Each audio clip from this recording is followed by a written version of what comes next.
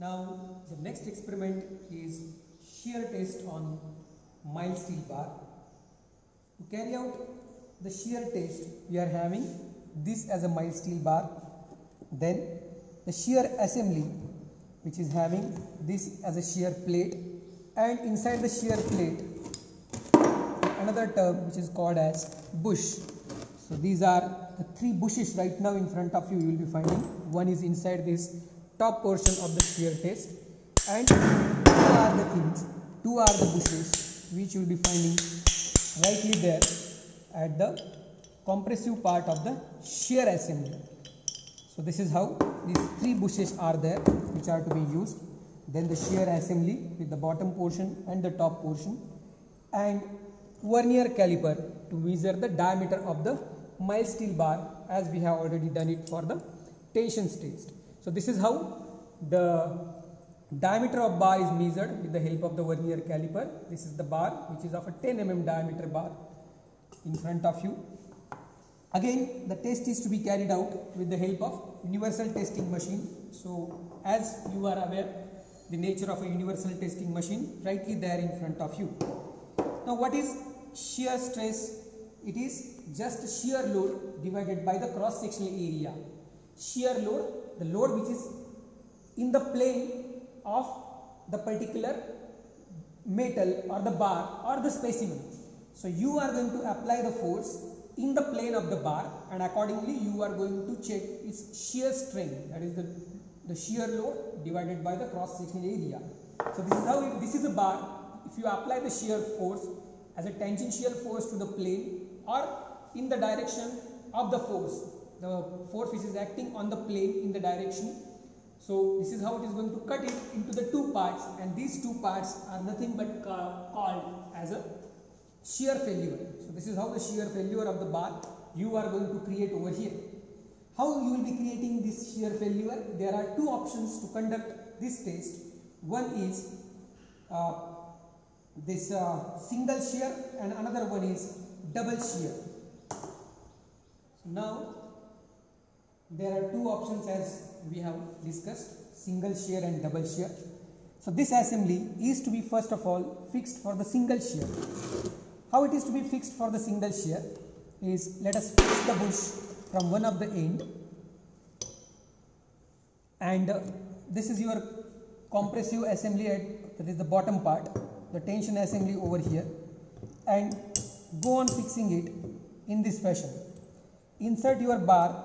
We are having 10 mm diameter bar which is to be inserted into the 12 mm diameter bush over here into the shear assembly. So this is how the setup is for single shear. Single shear indicate that this is the single area as a failure plane. This bar is going to cut over here only for this particular plane only. Accordingly, it is called as a single shear, single plane of failure. If you apply one more bush from another side, then the assembly will be called as double shear assembly. So this is how right now in front of you double shear assembly is there. You fix the bush completely into the shear assembly. Now this bar is going to cut in two planes, that is, one is at here, already we have marked a line. The second plane of failure will be this one. So there are two planes of failure which is called as a double shear. Now in single shear, this bar is going to cut in one part only. So this is for the single shear, only one failure plane is there. Accordingly, bar will get cut into the two portion. If you see for the double shear failure, there are two failure planes are here. Accordingly, two areas are under the concern. Thereby this bar will get cut into the three part, that is one, second will remains over here, and third part will be at here. When the bar is going to cut in two part, it is called as single shear. When the bar is going to cut in three part, it is called as a double shear. When only one area is under the failure plane, then it is a single shear. When there are two failure planes simultaneously, then it is called as double shear failure. First test type, let us click on single shear test, as we have made assembly for the single shear specimen. We have a round specimen right now, as my steel round bar is taken into the consideration. Test data. So let us work out on the test data. Serial number we will change, number 17. Then original gauge length is this is 10 mm diameter bar, so this is gauge length as a 50. Final gauge length we are not knowing, in fact it is not needed also. And then you worked out the several parameter over here. Next is units, or unit are kilonewton and millimeter, accordingly the stress in Newton per mm square. Then we will go for online. Accordingly we will be finding that now the machine is ready to do the shear test. So we will on the machine, close both the wall, and on this machine, after making the machine on, then go on loosening the second wall, that is the right hand side wall, so that you can apply load on the machine, and you will be finding that load on the machine is being getting applied. Before the load is getting applied, first of all you have to make zero load and zero displacement. So go on making the zero load and zero displacement, and then you go online. This is how the shear test is being started. So the load is getting increased, and accordingly you will be finding that displacement is also getting varied over here. So this is how load and displacements are now getting increased in front of you. For the single shear, you will be finding the assembly for the single shear. There only two bush are being used. One is to the bottom assembly, and the second one is to the top assembly. And with the two bush, two failure planes are being, in fact one failure plane is being created, and accordingly single failure plane is going to give you a single shear. It is there in front of you.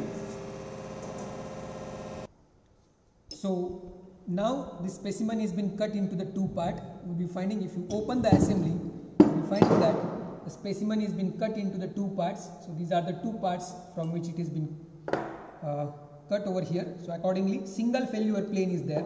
So this bar was inserted with the two bush. Accordingly one failure plane was there, and specimen cut into the two part. The load is taken from the universal testing machine. The load at which the specimen fails divided by the cross section area. The area of the bar you are already knowing, as you have found out its diameter. So load upon area will gives you the shear stress for the single shear. Now we will go for double shear test. So apply two bush from two sides, and the middle portion is also having one bush. So these are the three bush of 12 mm diameter bar, and accordingly you are testing over here the next specimen for the double shear test. So this is how in front of you the double shear test specimen are there, and for this double shear test specimen we have created over here two failure planes. So accordingly this bar is going to cut into 1, 2 and 3 parts. So let us test this particular bar for the double shear test. For double shear test, you are applying the load, and accordingly you are concentrating onto the shear assembly also. So 3 bushes are there, accordingly 2 failure planes are there. So if 2 failure planes are there, it means this bar is going to get cut into the 3 parts. When bar is getting cut into the 3 parts, 2 failure planes are there. So 2 areas were there under the consideration.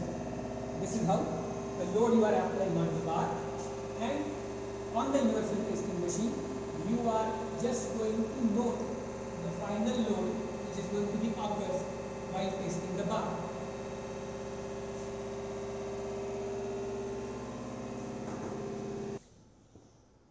After reviewing the specimen, you will be finding that this bar is getting cut into the 3 parts. This was the first failure plane, this is the second failure plane. So first area and second area. For single shear you use the formula P by A, whereas for double shear you use the formula P divided by 2A. P by A for single shear is giving you single shear stress, whereas in double shear stress P divided by 2A is going to give you the value of a double shear stress. The P is there in front of you.